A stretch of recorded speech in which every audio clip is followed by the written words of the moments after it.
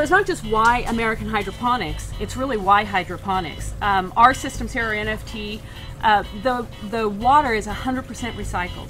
So that's what makes it such a sustainable method of growing. With this crazy water problem we have in California, hydroponics doesn't have that sort of issue, right? Because you have this setup right here, this water is continually going around and continually being reused and reused and reused. Hydroponics is absolutely not just more sustainable, but more productive. So you have in such a small space, for example, what this system right here can produce in this small area would have taken something almost 10 times as large in a dirt situation. For every 1 acre of dirt, you can produce 10 acres worth of the same amount of produce hydroponically.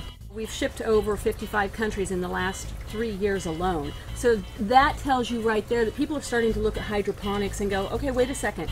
This makes sense not just here in California where we produce a lot of the nation's produce, but worldwide.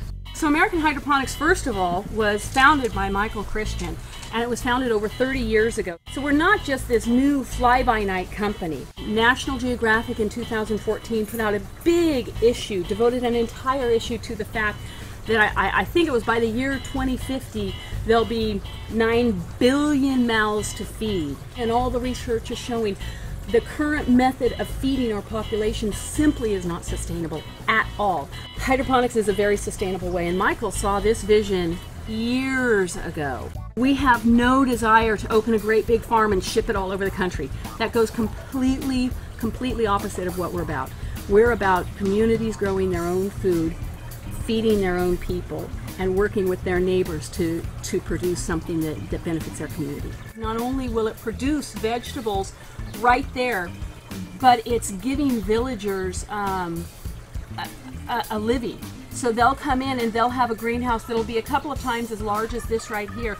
They'll farm that greenhouse, they'll sell that produce to a grocery store that's there local, and any of the rest of it then goes to feed their family directly. That's our vision, is to bring local community produce back to the community. What we produce here is designed to last through hard stuff.